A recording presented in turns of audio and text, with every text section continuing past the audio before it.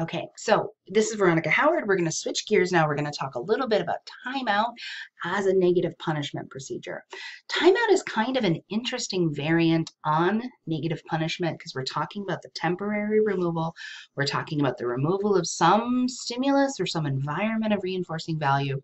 And timeout is actually super well known in everyday culture, but here's another example of a situation where we think that we know what's going on with this particular procedure, but what we actually know from our experience, learning about this secondhand, learning about it from other people in our culture, it's actually really poor science.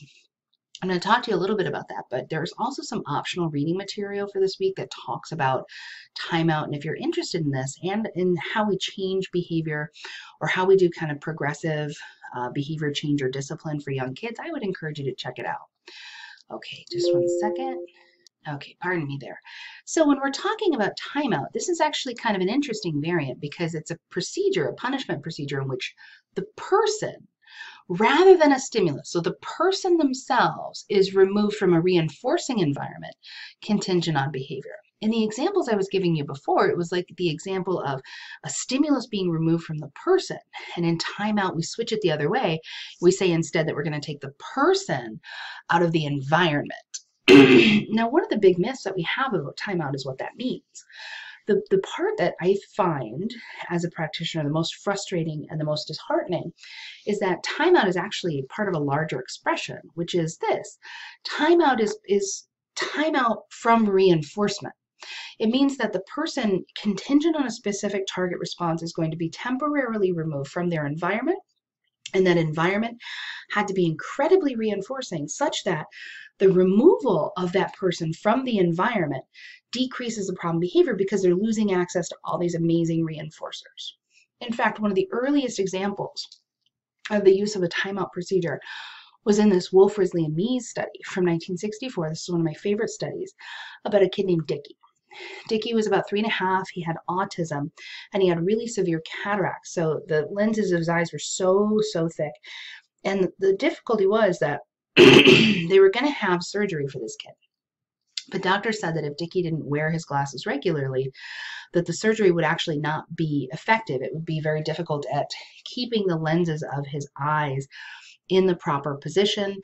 And if he wasn't actually wearing his glasses, he would go blind within about 6 months. So you see here, when we're talking about potential harm to the client because of a behavior or a lack of behavior, this is one of those situations where it's high stakes. You have to get the behavior to occur because otherwise this particular child who might otherwise be sighted for the rest of their life and have maybe a little bit easier go of it because of their ability to see, they would lose that if they're not wearing their glasses.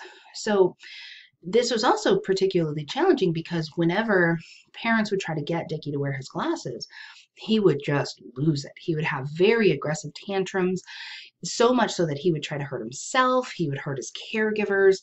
Like, this was aggressive behavior plus a lack of a behavior wearing the glasses that we really needed to see to make sure that Dickie was being safe and healthy. So you can see we kind of have two target behaviors here. We have one, tantrums, which they themselves, they're very aggressive, they're dangerous to the client, they're dangerous to people around the clients, the parents, which we'll talk about, consent to this clinical procedure.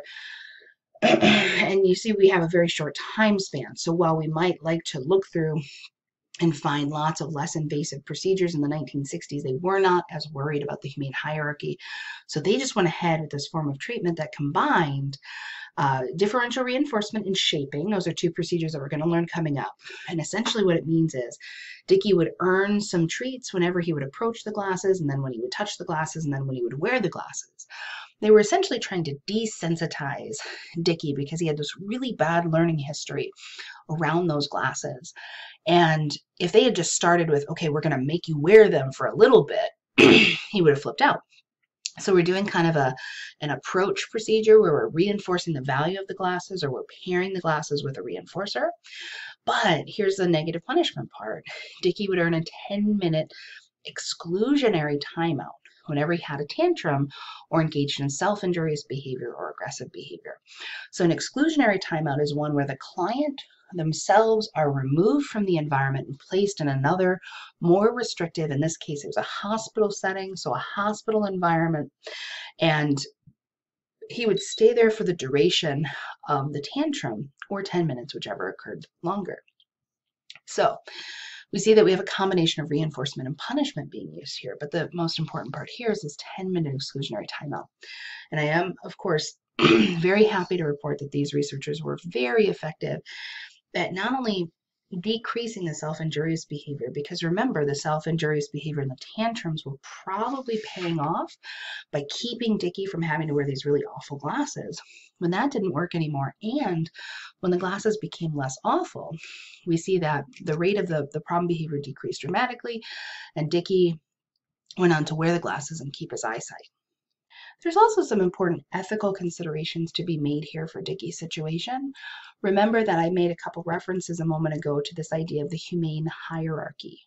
And so remember that the humane hierarchy refers to this kind of level or order of intervention. When we're doing behavioral interventions, we always want to start with the least restrictive procedure possible. The first one here being determining whether there even really is a behavioral problem to be addressed, or whether it's medical or something else that might be better accomplished by a different kind of practitioner.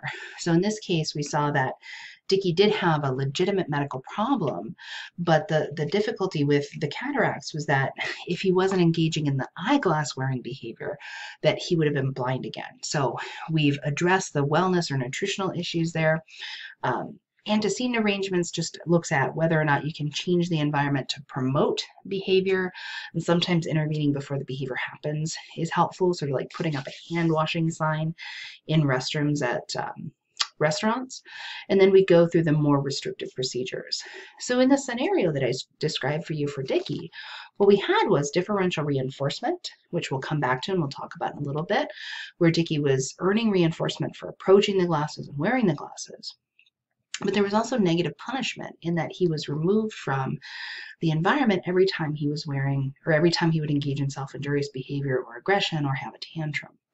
So it might be more ethical to say that perhaps there could have been some ways to intervene up here, but ethics are always very squishy.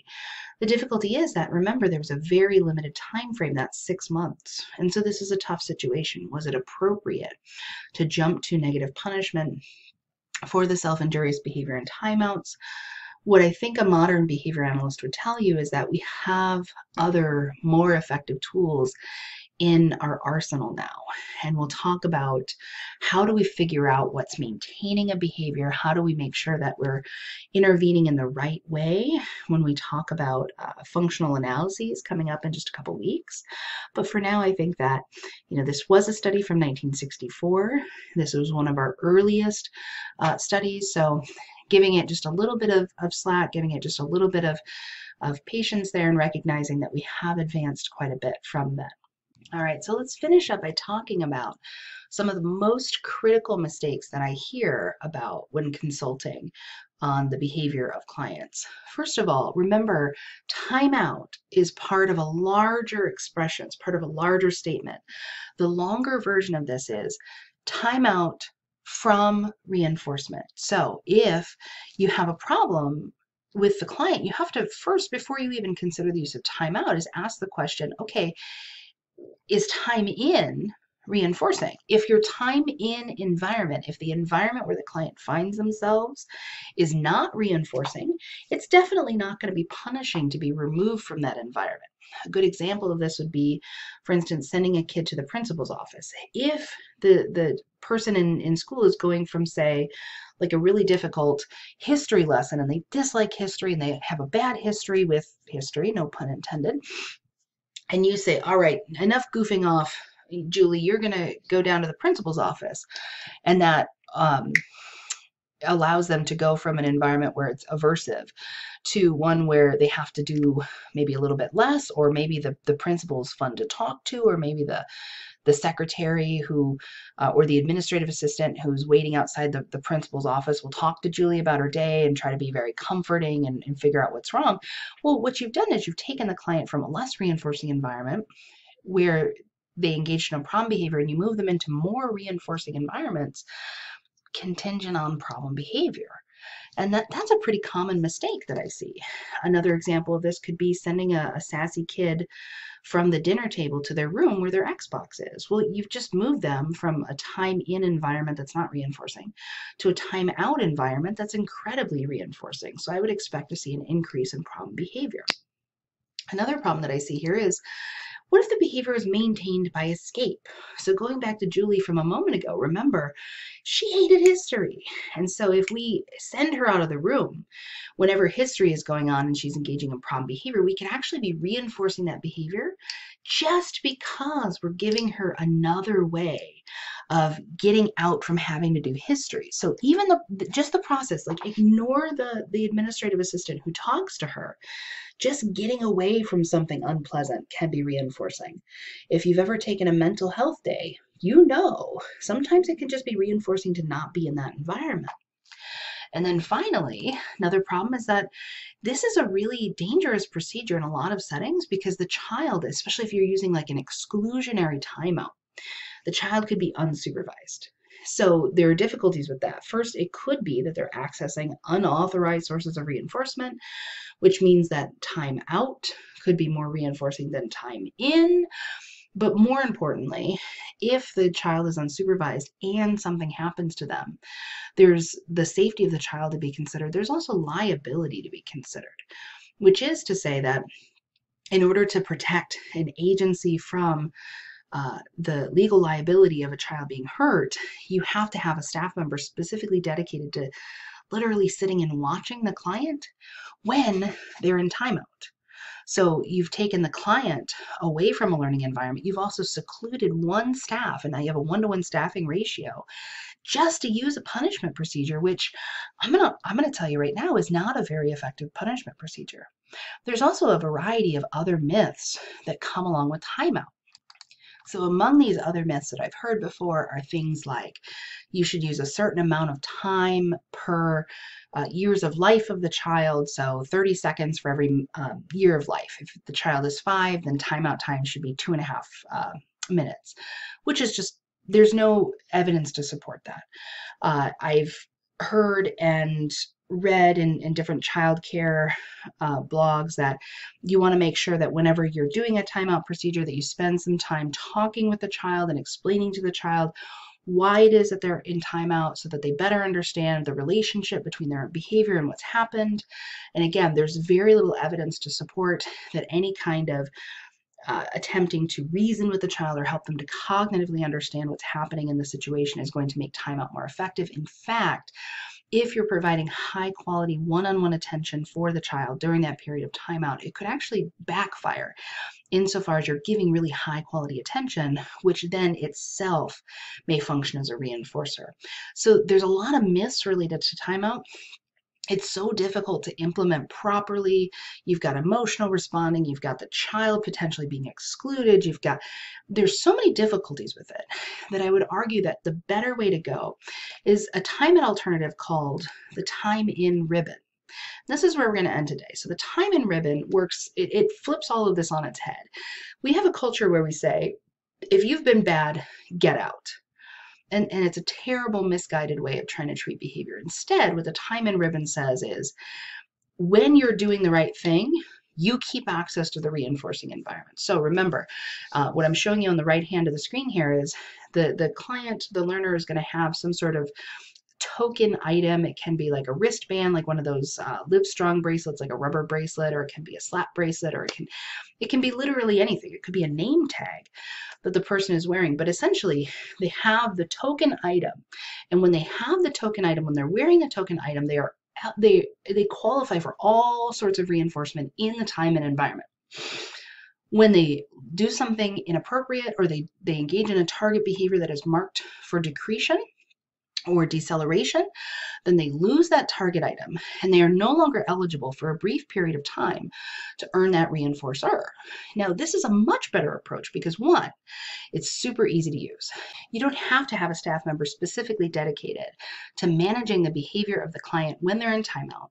You can keep the learner in the environment where they are. So not only are they staying supervised and you're not splitting your staff and you're not creating all these problems, but they're in the environment, they're being supervised, and they're seeing other peers engaging in the behavior that they should have presumably been engaging in, which means they see models of appropriate behavior. We also mentioned that removing the client from the environment can sometimes reinforce escape maintain behavior, or can reinforce behaviors that lead to removing an aversive environment.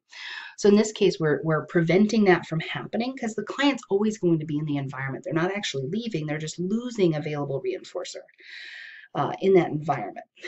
The time in ribbon itself, or in this case, a wrist or a name tag or whatever it is the token is, that becomes a conditioned reinforcer. People will want to work to earn it. It's really portable, it's really flexible. And I think perhaps the most important one that's not listed here is that it really focuses on us remembering that the most important part of time out, what makes time out most effective, is when time in is reinforcing. And it doubles down on it, reiterates that idea that when you have reinforcement available in the environment, a lot of other problem behaviors don't exist. And if you still have problem behavior, you have to make time in reinforcing so that time out will be punitive. All right, so that's finishing up with timeout and timeout alternatives. Let me know if you have any questions, and check out the optional materials for this topic.